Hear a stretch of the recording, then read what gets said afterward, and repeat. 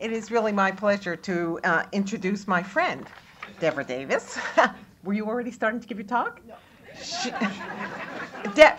You can understand, Devra is extremely enthusiastic and very passionate about what she does.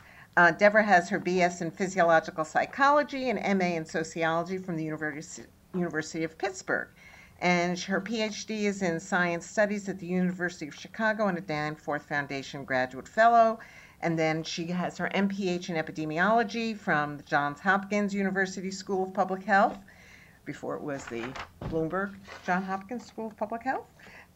She has authored more than 190 publications in books and journals ranging from the Lancet and Journal of the American Medical Association to Scientific American and the New York Times.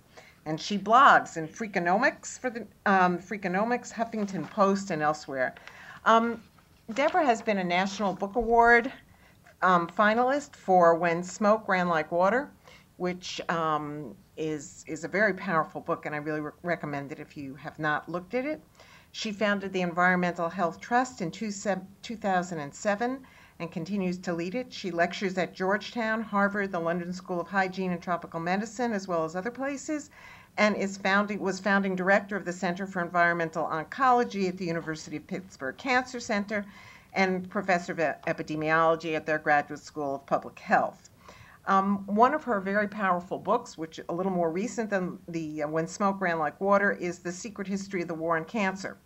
And it was a top pick by Newsweek is forming the basis for national cancer policy revisions in South Africa, for example. And I've read that book relatively recently.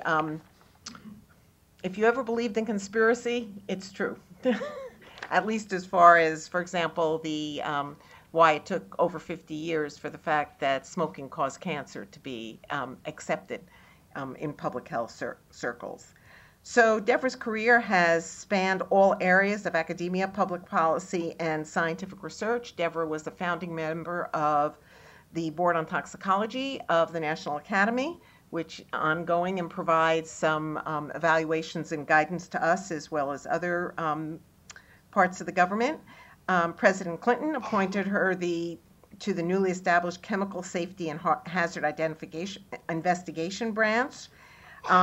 She's a former senior advisor to the Assistant Secretary of Health, and she has counseled leading officials in the U.S., the United Nations, European Environment Agency, et cetera, et cetera, et cetera. And in fact, I first knew Devra when she was a member of the Board of Scientific Counselors of the National Toxicology Program back in the 80s.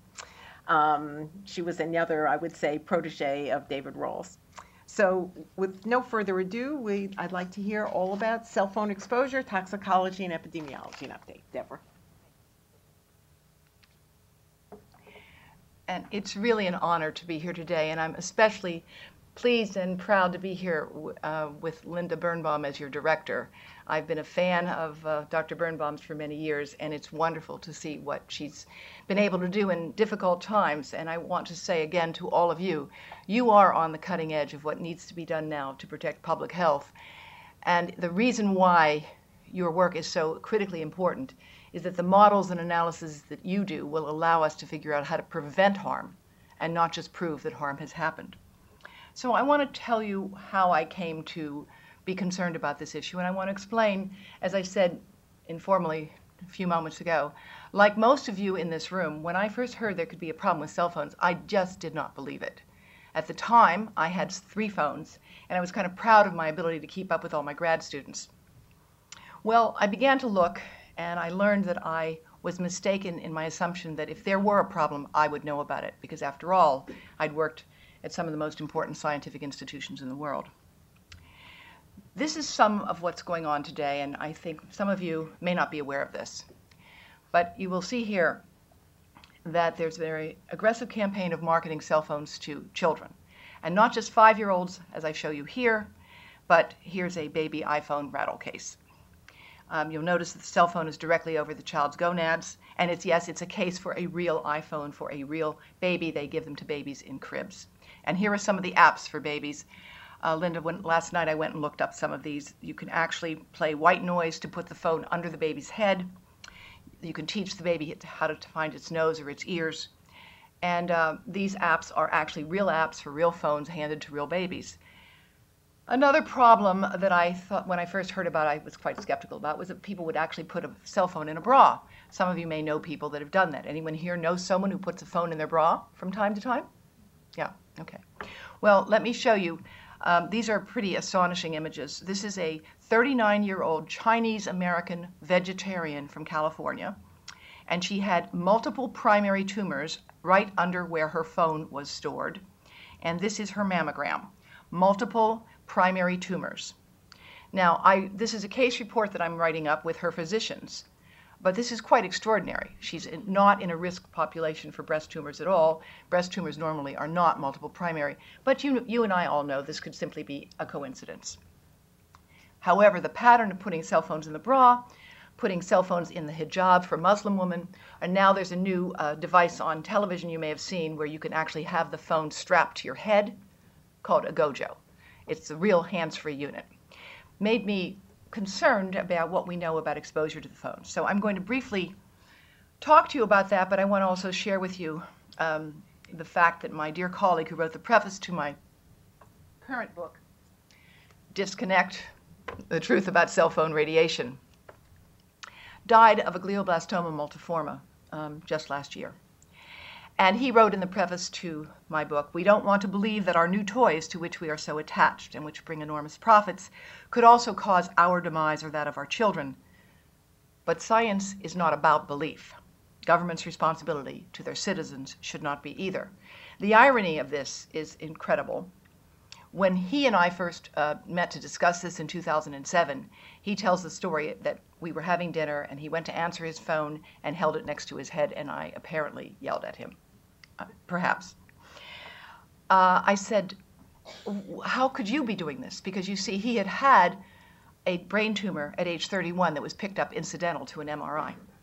And this was now 16 years later. And he said, "What are you talking about? If there was any problem, I'd know about it." So I asked him two questions. I said, "Did you know that cell phones come with warnings? Here's an example. This is the fine print warnings that comes with your iPhone 4, and in case you can't read that, this is what it says at the bottom. May exceed the FCC exposure guidelines for body-worn operation if positioned less than 15 millimeters, 5/8 of an inch from the body, e.g., when carrying the iPhone in your pocket." How many of you here have iPhones? How many of you know that you're not supposed to put it in your pocket? This is a problem. Why are the fine print warnings? I asked him if he knew about that, and then I asked him a second question. I said, "Did you know that you cannot get insurance for health damages from cell phones if you're a cell phone manufacturer? You cannot get secondary insurance." So those two questions are important questions, and I don't have the answers, but I want to show you now some of the science of what we understand. We know without any question that microwave radiation from cell phones has positive impacts. It's being used in medicine now and was approved by the FDA last month to treat brain tumors and hepatocellular carcinoma. Last month for brain tumors, last year for liver cancer. Cell phone-like radiation. It stops bleeding. It is being used to enhance the uptake of drugs into the brain because it is known to relax the blood-brain barrier. Now, I note that another talk going on in the Institute right now has to do with LOX-COX pathways and epilepsy and the blood-brain barrier. Think about all the epileptics we have in this country and the fact that cell phone radiation could be playing a role in weakening the blood-brain barrier. Now, negative impacts of cell phone radiation are less widely understood and appreciated, and I'm going to briefly cover some of the data today because there is so much of it. And I want to say that I am working with some of the best and brightest experts around the world today, some of whose data I will be showing you. People like Igor Belyaev from the National Cancer Institute of Slovakia, formerly with the Karolinska Institute and the Soviet Academy of Sciences. People like Alvaro de Sales of the University of Porto Alegre in Brazil. People like Om Gandhi of the University of Utah. People like Lucas Margaritis and Adamantia Fragopoulou, the University of Athens. We are working together on various aspects with the support from Environmental Health Trust to develop more information about both the positive and the negative uses of cell phone radiation. And today I'm going to go through just some of the highlights. The exposure data I'm going to show you come from work developed by an industry institute funded in Switzerland, headed by Niels Kuster. And I'm going to show you some data recently provided through Professor Kuster and Andreas Christ.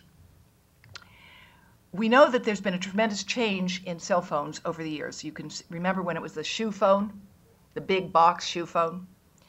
The original mobile phone you see over here, it's really quite something. That it was more like a luggable phone than a mobile phone, right? But the interesting thing is that it's the Scandinavian countries that have the longest use and the most data, and I'll hopefully get to that in a moment. Now, just to set the context, the electromagnetic spectrum goes all the way from the things that drive our radios to the ones that are in outer space that are clearly very damaging, X-rays, gamma rays, UV. The microwave spectrum right here includes cell phones, microwave ovens, cordless phones, and Wi-Fi. The difference is this. They all use a similar frequency, namely the frequency of about 800 megahertz to 2400 megahertz, or 0.8 gigahertz to 2.4 gigahertz. The power of a microwave oven is 1,000 watts. That can boil a cup of water in a minute. The power of a cell phone is much less than 1 watt, and it was thought for a long time that therefore it had no biological impact. That is not the case. The biological impact of cell phone radiation is not related to its power. It's not related to its power. It is, in fact, quite weak. It is related to its erratic nature of the signal and its ability to disrupt resonance and interfere with DNA repair. And I'm going to show you some of the reasons why scientists believe that that is the most plausible theory for understanding the wide array of health impacts that pulsed digital signals from cell phones can have today. This is a really important illustration, and this was developed by the Greek researchers, showing the complexity of the signal. Signals have frequency or pace, they have amplitude or power, they have the pulse or the beats, they have intensity, polarity, and information content. And the information content on the signals may be the most important. We don't know, but we do know that whenever you're analyzing information about cell phone radiation, you need to know all of these things. And that's an example of how complex this is. This does not fit easily into the conventional paradigm of toxicology. With the greater the dose, the greater the response. It is the intermittence, the erratic nature of the signal that may be most important biologically. So that a very weak signal, but a very weak signal that goes might be more damaging than than one that is a steady, regular signal. Think about how you, if you're trying to sleep, can sleep when there's a nice patter of rain. But if the thunder comes and shocks you, it disrupts your sleep. Well, we are in a natural state of homeostasis and resonance, and things that disturb our resonance may be more biologically important. Just to give you an idea of the complexity of a signal, look at all the things that take place in variation of intensity over a 4-second phone call. This was developed by Professor Margaritis at the University of Athens. This is showing you a tremendous variation that we get over one call. So when we're looking to try to mimic cell phone radiation in vivo, this is really very difficult because we want to avoid thermal effects, and we know that microwave radiation will induce heat. It's used for that in higher doses, or higher levels are used in medicine for that purpose exactly. Signal characteristics may be much more important than total dose. That is to say, the total dose or the average of the dose may not be the issue so much as the characteristics of the signal. Again, its erratic nature. So we are, in fact, conducting an experiment right now on all of you. And I'd like to ask you, sorry I didn't do this before, to please turn off your cell phones. Not silence them, but turn them off right now. There are some people in this room who will be more comfortable if you do that. just as a courtesy to them. We are, in fact, conducting an experiment right now with 5.5 billion cell phones. And as Dr. Birnbaum said in her introduction, the reason I am, in fact, talking to you about this issue today is because, like most of you, I thought there was nothing to it, really. And I really thought I would know if there was anything important. And I realized that, although I didn't recognize at the time, I could be just as arrogant as other people. And I was wrong. I was quite wrong, and I'm going to show you why. But think about this. If we go through with cell phones what we have just gone through with tobacco and asbestos and vinyl chloride and bisphenol A and obesogens and other things that we're now identifying, what this will mean for our planet, it's something of grave concern. We do not have definitive human evidence on some issues, but we have evidence on others, and I'm going to briefly discuss what some of that evidence is. The one thing we know is this: cell phone absorption, and these are pictures not of heat, but of the distribution of microwave energy into the head. The standard that is used for all of the cell phones in the world today, all of the 5.5 billion cell phones today, set based on a guy who was at the 90th percentile of military recruits in 1997, right? Standard anthropomorphic mannequin, called SAM for short. This is the difference in exposure to the young brain. And is, again, this is not heat, this is simply exposure of radio frequency energy into the brain. Now, these data were, again, provided by our colleagues in Niels Kuster and Andreas Christ, and have been published. But these have not been, and I want to share them with you. This is showing exposure into the fetus. This is a 7-month-old, a 9-month-old, right? You see the exposures, the phone out dark, coming in, and you see the exposure gets pretty much through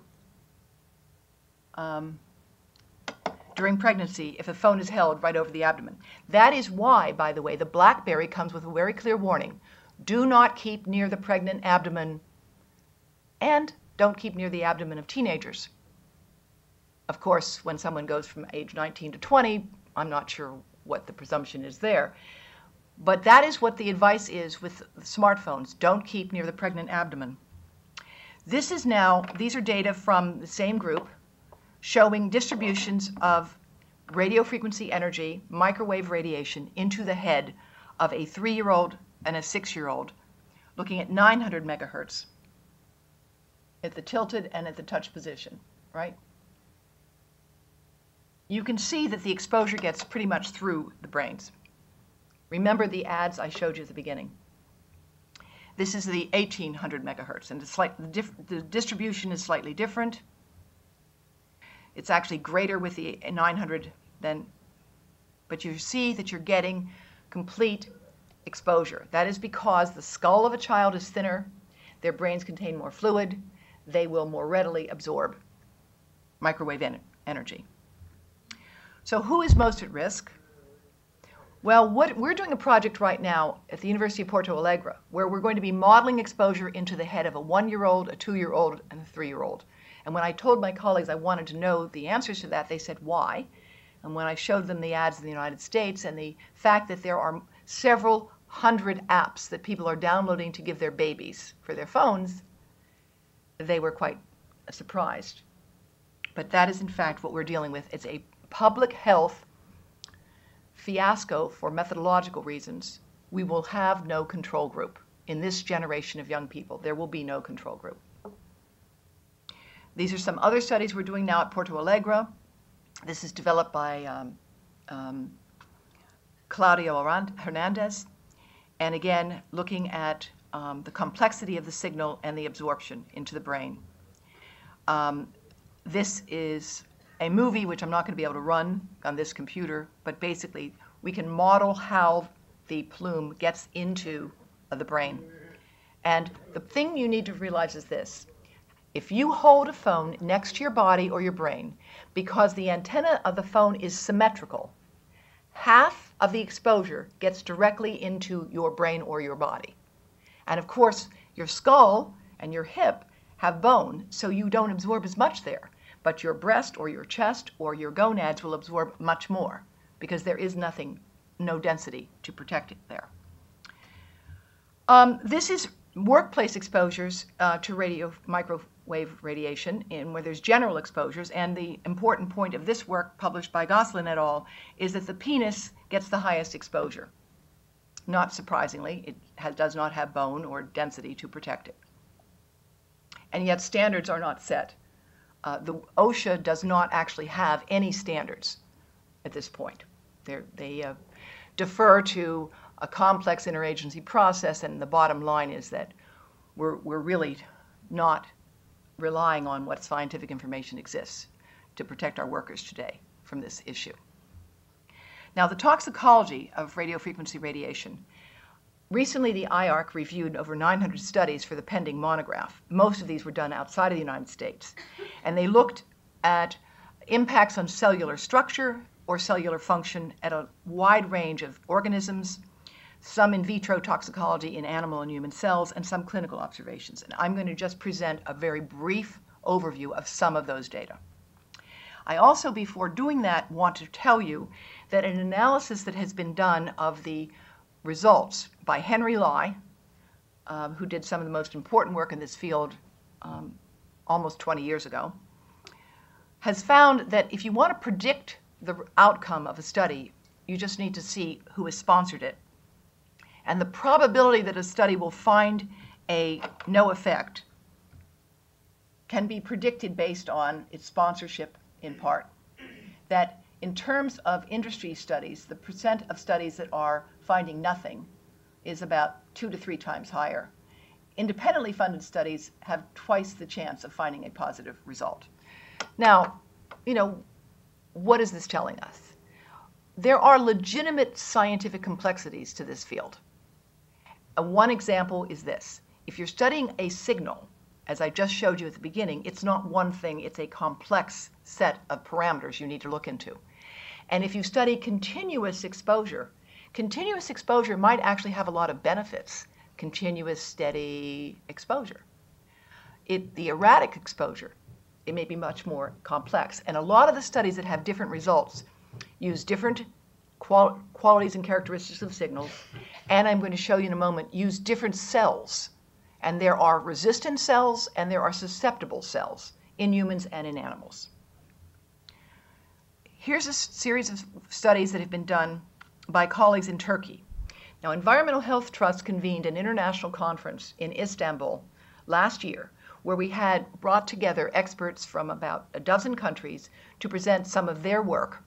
And one piece of that from that conference was done by Professor Suleiman Kaplan on the effects of radiofrequency radiation on the cell number of hippocampus and cerebellum, looking at very wonderful stereological techniques, and I'll be happy to show you the entire set of slides. Michael and others who are here might be interested to see them. But this work was published in Brain Research, a very high-impact, high-regarded journal, showing effects of the prenatal exposure on the dentate gyrus of rats. And here's some of the underlying research question was, does electromagnetic radiation inhibit or affect the formation and differentiation of neural stem cells during embryonic development in the hippocampus? So the exposure was prenatal exposure, and the results were pretty stunning. Significantly decreased hippocampal granular cell number in the dentate gyrus of newborn rats. Fewer cells in exposed compared to controls. And I will make these available to you in more detail.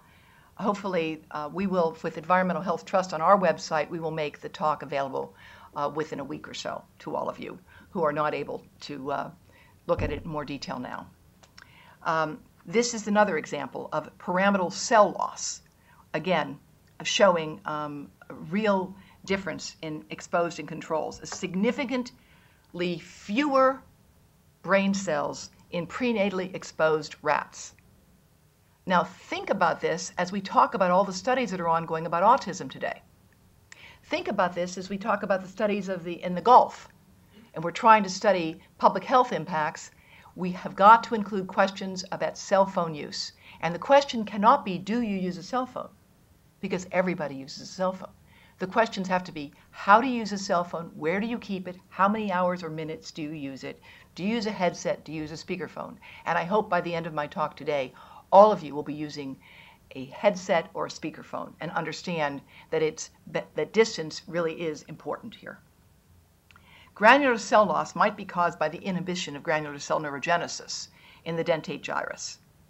And the exposures in this particular study were prenatal. They also did another set of exposures where they started them early in life as well. But again, a significant effect, and you can see it here. The cells, literally, there are many, significantly fewer cells, and they did stereological analysis as well. So you're getting fewer cells forming, an effect on neurogenesis. Now, fast forward and think about this potential effect for neurodegenerative diseases in the elderly. Another set of studies on microwave radiation from mobile phones has been done by Nesrin Sahan at Gazi University in Ankara. Professor Sahan has been working in this field for more than 30 years and is one of the most distinguished researchers in this work. And her team has produced a number of studies, both using human cells as well as experimental cells. I'm going to show you just a few of these. They took DNA from hair root exposed to cell phone radiation and looked at protein changes and changes in that DNA. They also studied rabbits, looking at the New Zealand rabbit for pregnancy. The hair root study found significant damage in exposed compared to non-exposed hair roots. This would be, Michael, a very easy study to do, very easy, and could be fun. Again, thinking about, Linda, we were talking about trying to do something with the kids in the summer, just, you know. Hair root, of course, is the first target of mobile phone radiation. You see it right here. And they took it, of course, from this area. It's, by the way, not too pleasant to have hair root taken out, but for science, most people are willing to do that. DNA breaks were observed in the hair root cells in human subjects exposed to 15 minutes and 30 minutes of radiofrequency radiation. I think most of us in this room have used our phones much more than that, sometimes in a single call. I certainly did for many years, and so did David Servan Schreiber until 2007. They looked at 8 subjects, and they took 6 to 7 hair roots from the exposed area within a 60 millimeter square. And they did COMET assay work, and this is just showing you a very, I think, pretty version of what the COMET assay is. You basically are measuring the unraveling of the DNA, and the longer the tail, the greater the impact. And now the COMET assay can be scored automatically. When it was first developed by Lai and Singh in 1994, it was all manual, and there were a lot of questions about the quality of the work. But basically, DNA fragments with a charged current going over gel electrophoresis migrate toward the anode and form what looks kind of like a comet. And the amount of the DNA damage can be quantified by the length and the density of the tail. I'm going to show you a little bit more some of the work we're doing on that. With respect to the pregnancy outcomes, they looked at newborns and infant rabbits, and they looked and found evidence of DNA strand break, double and single strand break, chromosomal abnormalities, apoptosis, cellular stress, neurological degeneration, and free radical formation. And using GSM signals, there are different signal types within cell phones, and we won't get into that today, but there are. They generated power with a spectrum analyzer, and using that, looked then at the brain of the resulting animals. They looked at non-pregnant adults, and they looked at the newborns, and they looked at the exposed and the unexposed newborns, looking at DNA-based modification and oxidative stress parameters. And the results were pretty dramatic. 8-hydroxyguanine addicts, you can see, you can figure out, right? These are the controls, these are the exposed. 8-hydroxyguanine addicts, 15 minutes a day for 7 days. And this is at 1800 GSM, and this was at MDA level, also significantly increased from controls to exposed.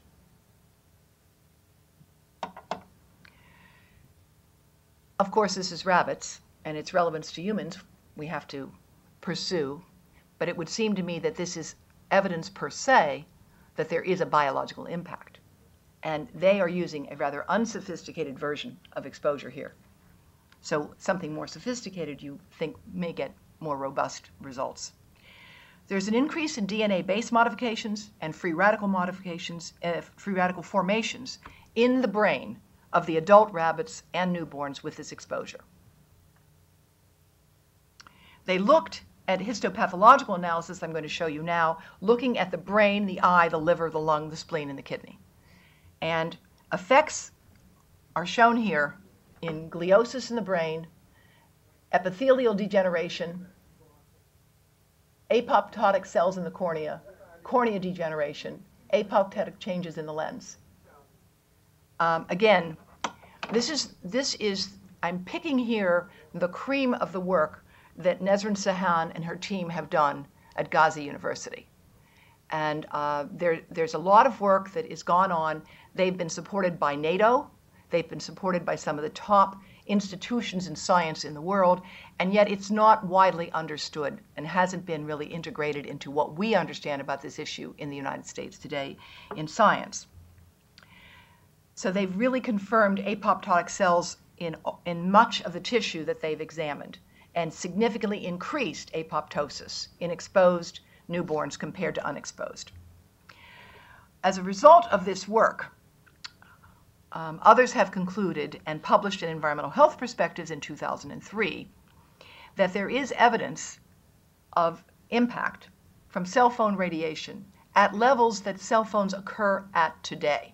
That's the important thing. As you know, in toxicology, we traditionally use the maximum tolerated dose. We go through high doses. But in the long run, if we're having an effect on brain reserve, I don't know about you, but I want to hold on to all my brain cells. And the effect on brain reserve, I think, is a very worrisome indication. And because of that, this is a quote from EHP from Salford in 2003, as he writes, "We cannot exclude that after some decades of often daily use, a whole generation of users may suffer negative effects, maybe already in their middle age." We are seeing earlier age of diagnosis of a number of neurodegenerative diseases today. There could be many, many different factors involved, but certainly one of them that needs to be examined is the possibility that cell phone radiation is playing a role and has to be integrated better into our epidemiologic studies of workers, whether in the Gulf or elsewhere. Now, I want to show you some of the work we're currently doing with Environmental Health Trust with our colleagues at the National Cancer Institute of Slovakia and at the Medical University of Vienna. Alexandra Markova and Igor Belyaev are studying the effects on hematopoietic stem cells because they have previously shown that you can inhibit double-strand break repair in primary human lymphocytes. That's been shown. You can inhibit repair. And Belyaev and his team believe that the inhibition of repair may be the critical mechanism here, that cell phone radiation may be an epigenetic carcinogen, if you will, insofar as it inhibits repair. And there's an imbalance between cellular repair systems and DNA damage. Looking at human mesenchymal stem cells and lymphocytes, they appear to be more sensitive to EMF exposure than fibroblasts. And most of the negative studies, and there are a lot of them, on RF exposure and cell cultures have used fibroblasts, and that may be why those results are negative. So our question that we are currently asking is, does radiofrequency in vitro exposure induce double-strand breaks in umbilical cord blood and in stem cells? So we've taken cells from bone marrow and blood of leukemic patients and healthy donors, and we're looking at co-localization of proteins. And we are finding that a significant increase in CD34 plus stem progenitor cells in the leukemic patients compared to healthy controls. So looking at that, there is an imbalance in repair. And the imbalance in repair may be what's going on here. And I suggest this here because you are the people who could do the work that needs to be done now to try to clarify whether or not this is what's going on. We do not have any experimental data yet regarding possible effects on hematopoietic stem cells, and we're hoping to generate some. This is what we're using.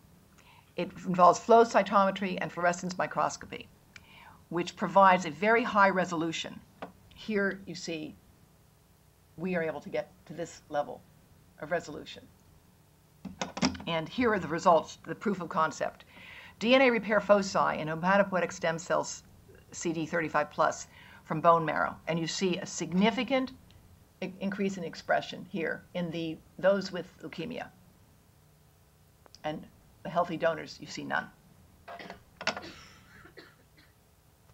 Now, this is very preliminary results I'm going to show you, but we have a wide array of responses, and this for our RF exposed cells.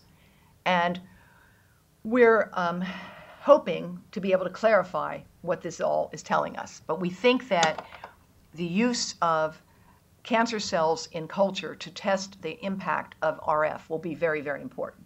And for now, cancer patients, just like everybody else, should be aware of the fact that cell phones should not be held directly on the body, just like the fine print warnings that nobody reads tells us.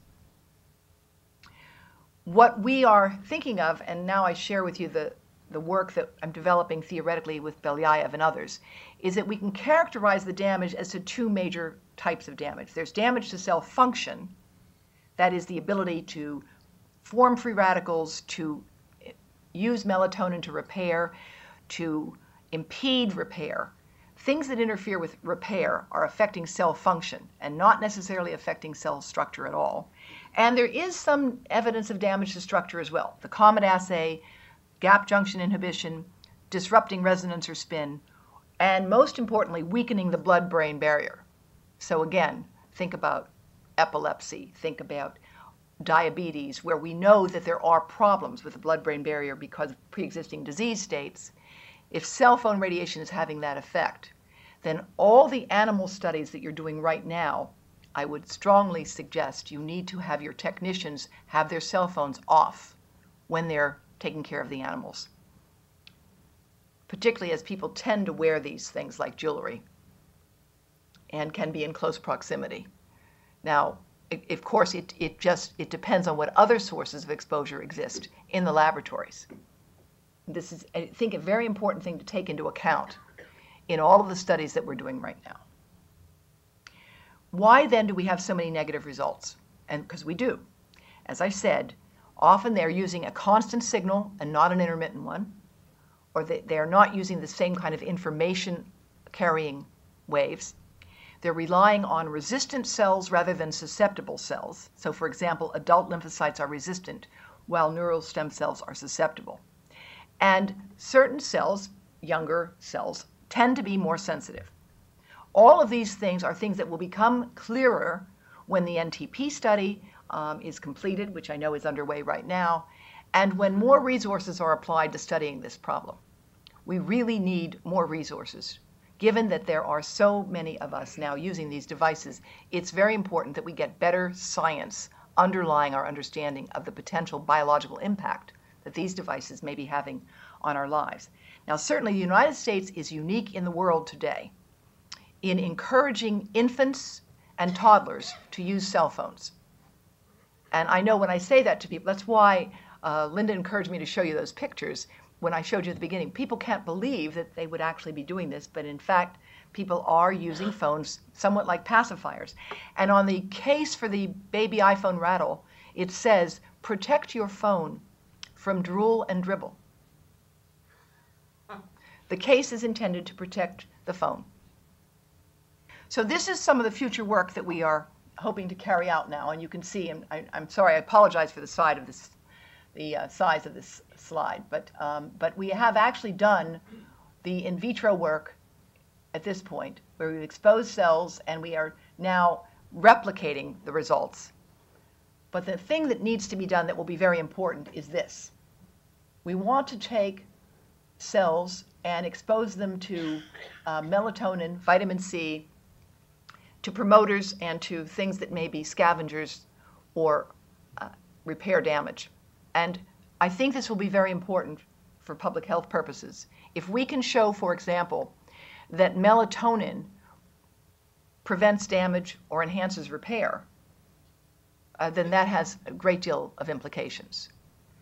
And that is consistent with some anecdotal reports and consistent with some in vitro work that's already been done but hasn't been replicated recently. So this is where we are in the process right now. We have teams set up. We're doing this, but we do not, at this point, we are still raising funds for that work in Europe. Now, I want to just show you a little bit about sperm because it's something that's not widely appreciated in this country. I'm showing you now a summary of what's been done in 7 different laboratories around the world, most notably Australia, the Cleveland Clinic. They've taken samples of sperm from men and put them into 2 different test tubes, cell phone exposed and not exposed.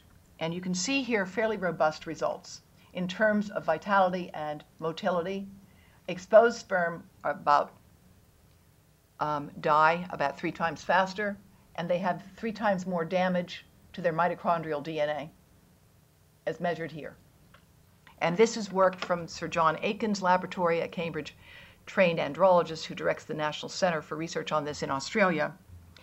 This is other work from the Aiken group of showing a very significant effect on reduced motility and vitality of sperm, and interestingly, a very much greater effect at lower doses, lower levels of absorption of radio frequency microwave radiation, right? Really important. It's one of the reasons why that warning is on the iPhone, not to keep the phone in your pocket. This is work from the Cleveland Clinic, where Professor Agarwal, who's written more than 400 articles, noticed that men coming into his fertility clinic who were having problems tended to carry a lot of devices on their hips. I wore a lot of devices on my hips for years. So did David Servan-Schreiber. It's convenient. Now, if I have it on my hip, I have it on airplane mode. This is what they were reported in the men. Those who kept phones on in their pockets or on their hip for 4 hours a day had about 40 to 50% of the sperm count of those who reported very little use. Now you would get almost no man that would report no use of a phone. But this was published in 2008. This study on Wi-Fi interfering with sperm production from a laptop, I think is a flawed study, but I want to show it to you anyhow, because the reason I think it's flawed is they literally took a laptop and put it on Petri dishes. Now, the laptop generates heat, and we know heat is not a good thing for sperm. So I'm not sure whether we can attribute, what we can attribute this to, but they had a significant increase in DNA fragmentation and damage in this study that was published.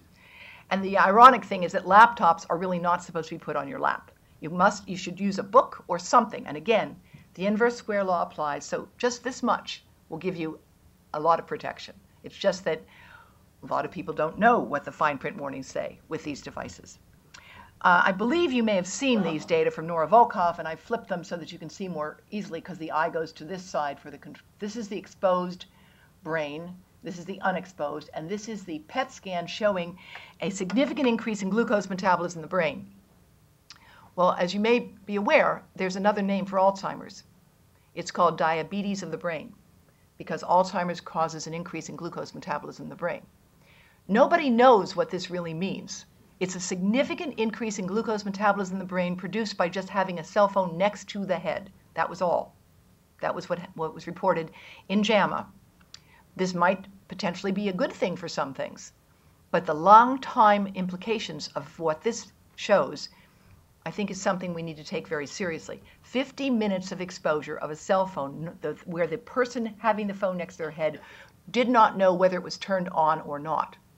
Simply the phone every few seconds looks for a signal from a tower. And that, as you remember, I showed you with the change in exposure intensity, that change resulted in a significant increase in glucose metabolism in the brain. And again, all you have to do to protect yourself is hold your phone here. You don't have to throw it across the room. But when you have it right next to your head, as those of us getting older have to do because we can't hear it otherwise, then half of that signal is getting into your body. The way to solve that is just to hold it here. Use a speakerphone, use a headset, while we continue to understand the significance of this work. And I understand that Dr. Volkoff is continuing this work, and it will be very important to see those results. You may not be aware about the BlackBerry warning, so I just want to tell you that if you have a pacemaker, BlackBerry says keep it 20 centimeters from the pacemaker.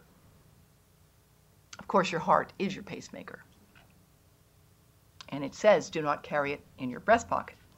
Most people are not aware that there are only 2 sites for mandated testing for all of the 5.5 billion phones in the world today.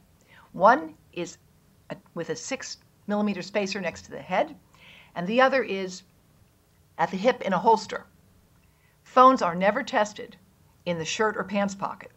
And if they were, according to studies published by a fellow who worked for industry for 30 years, Professor Gandhi, phones in the shirt or pants pocket emit 4 to 8 times higher specific absorption than those held here, at the head or at the hip. In other words, you get much greater absorption when a phone is in your pants or shirt pocket. So I want to leave you with this quote, and I have other things we can talk about, and I'm sorry we had a little technical delay at the beginning. But the reality is we have information here that suggests that we have a big problem. And we need to figure out how to study it better and how to develop responsible public policies while we continue to do that.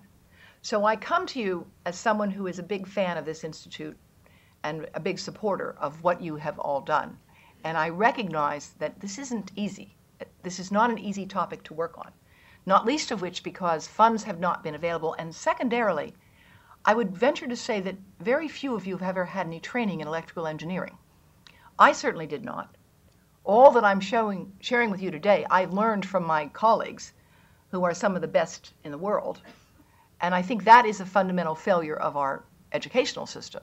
But for now, we need a training program, we need to expand the research, and we need to figure out sensible policies that can be carried out to encourage people to use a cell phone with a speakerphone, with a headset.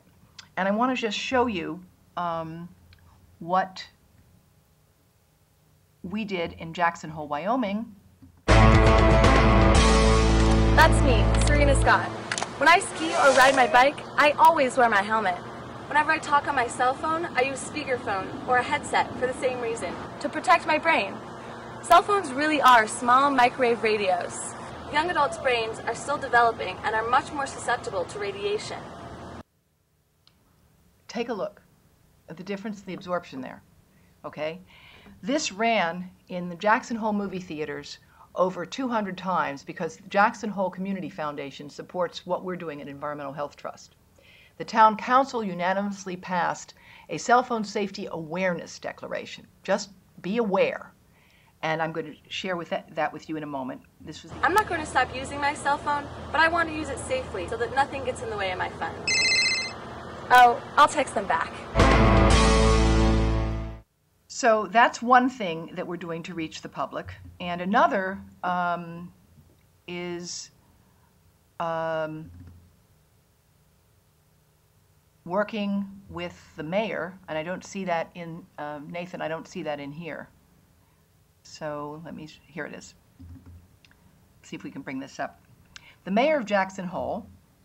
Hi, this is Mayor Mark Barron. The town of Jackson recently initiated the Cell Phone Safety Awareness Campaign to promote safe cell phone use in our schools. But we want everyone to be safe. We understand that when it comes to how we use our cell phones, it's better to be safe than sorry. The World Health Organization says the radiation from cell phones can be a possible cause of cancer. It's easy to be safe with your phone. Keep it away from your head and your body. Use a headset or speakerphone. And if you're not driving, then text. For more information, go to www.environmentalhealthtrust.org. Remember, distance is your friend. Keep your phone away from your head. That's the mayor of Jackson, Wyoming, the Republican mayor of Jackson, Wyoming. So we're working to get the message out that people need to be safe, not sorry. And in the meantime, I'm delighted to talk with you about what some of the scientific work is that we need to continue to do. Right. Thank you.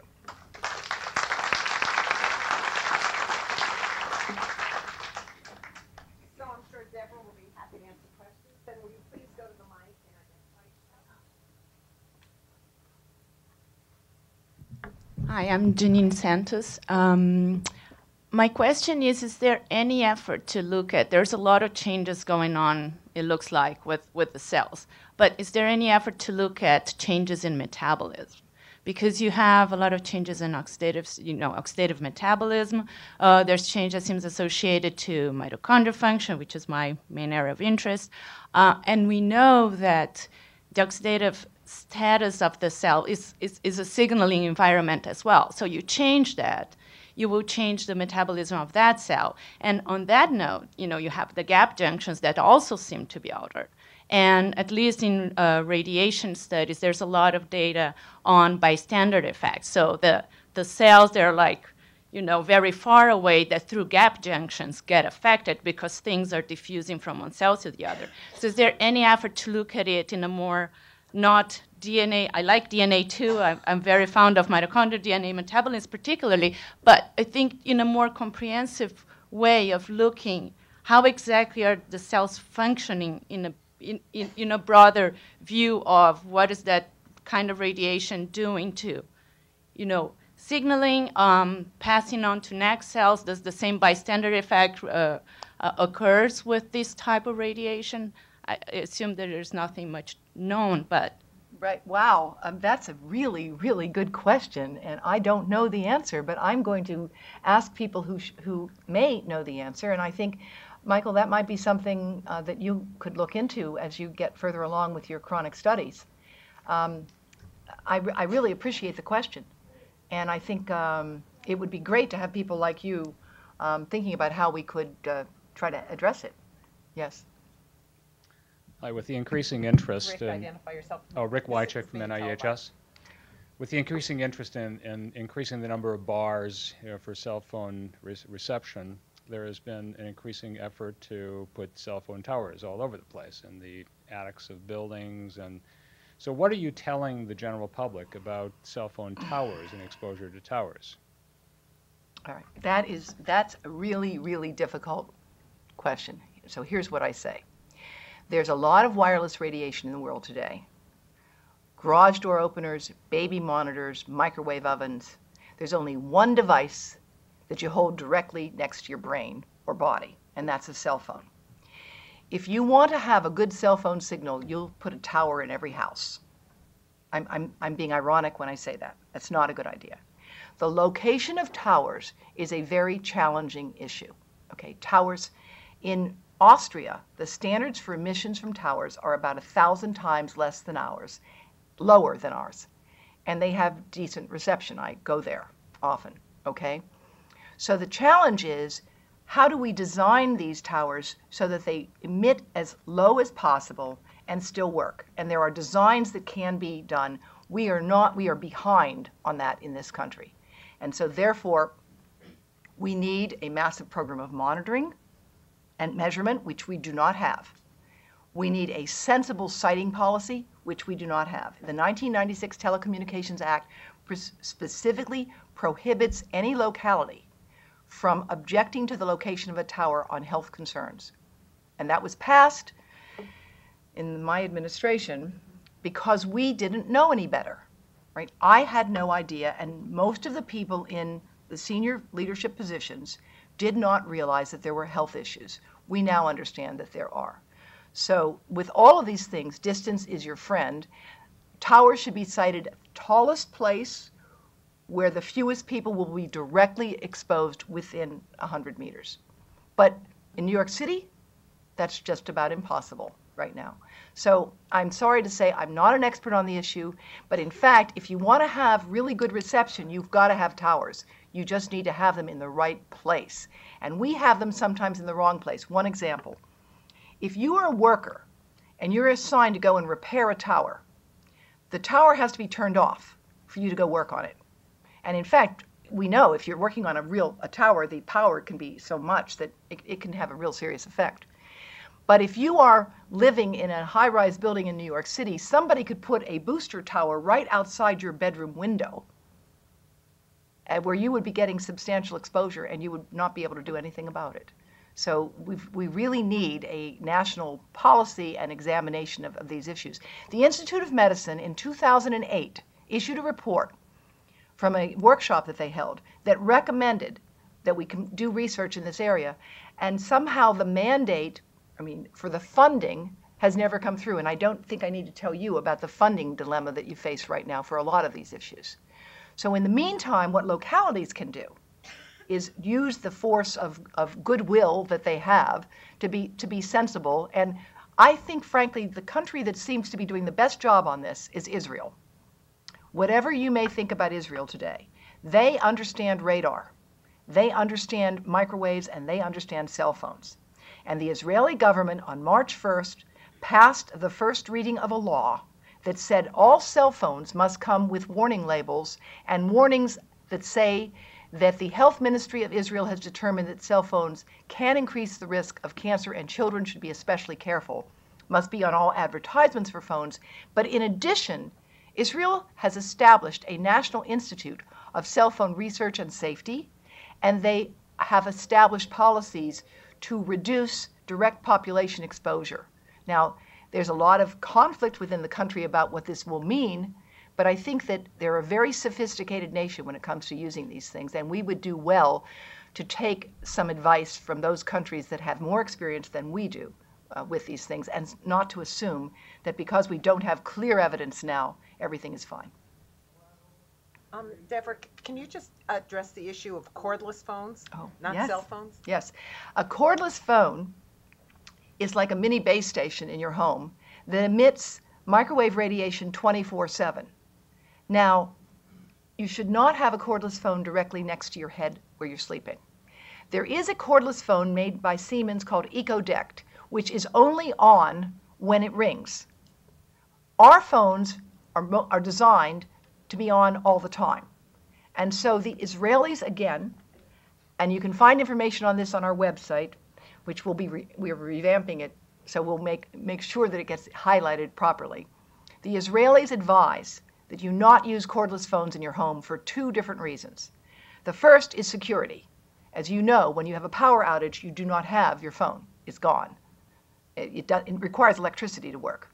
But the second reason is that cordless phones emit radiation 24/7. Now again, the cordless phone is not held next to your head all the time, but when you do bring it next to your head, you are again getting another source of exposure. And studies done by the team for the World Health Organization that completed Interphone concluded that recently a third of your exposure to wireless radiation comes from cordless phones.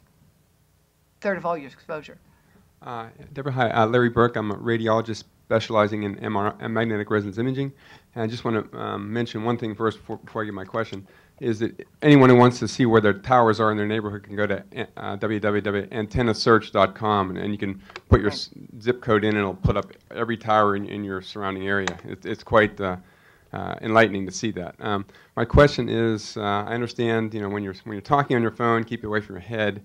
The issue of having it on your body when you're not talking on it, you might want to elaborate a little bit more about what's being put out by the phone and why that would be a risk. Well, thank you for the question. Let me show you this again to see the variation in exposure here.